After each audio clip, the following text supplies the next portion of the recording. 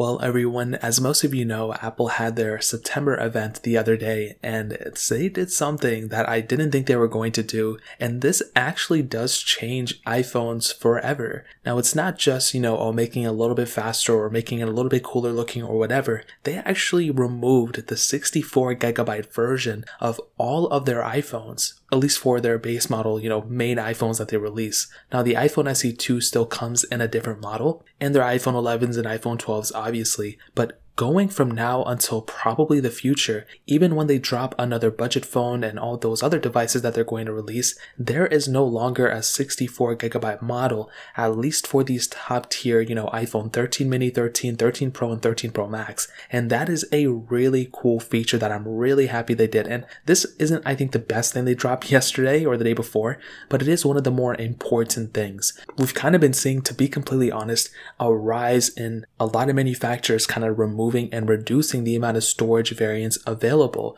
We noticed before with the iPhone 11s and the iPhone 12s, they started at 64 gigs and they ended off at 256. And when you look at Samsung and OnePlus, and I think some other manufacturers too, I think Pixel did this too for a little bit, they may drop like several different variants of different storage models you can choose from, but there may only be like 2 different models. With the Pixel 4 even, there was like a 32 gig model and then like a 64 gig, or it was like a 64 and 128 or something like that. And with Samsung's, a lot of them are only one storage model, but Apple has now given us more storage models to choose from, which is actually really impressive. With the iPhone 12s, we have a 128 gig model for the base model, the 256 gig model, mid-tier model, and then they added an additional 512 model for the iPhone 13s.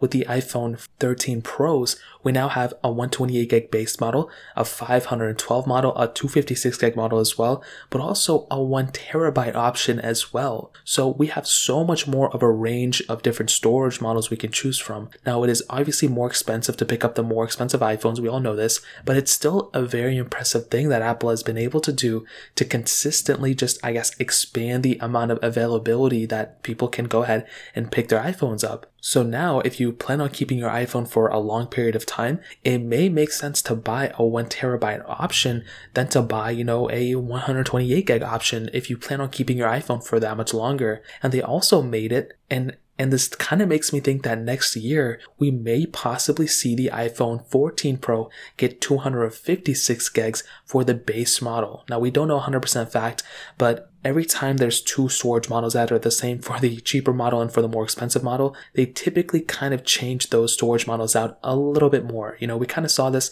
with the iPhone 11 Pro. Those ones started at 64 gigs, the 12 started at 128, and I do think the 14s could start at 256. So I'm super happy that they took out the 64 gigs and gave us the 128, and I'm actually really happy too that they gave us higher end storage models that we can choose from. So the only thing left to do is give us micro SD card slot support, but I doubt they're going to do that. So that's pretty much it. If you guys have any other questions or anything like that, let me know in the comment section below. Hit the like button, that would mean so much, but definitely hit that subscribe button. More importantly than everything else, I love every single one of you guys. Hopefully I'll catch you guys in the next video. Peace out till then.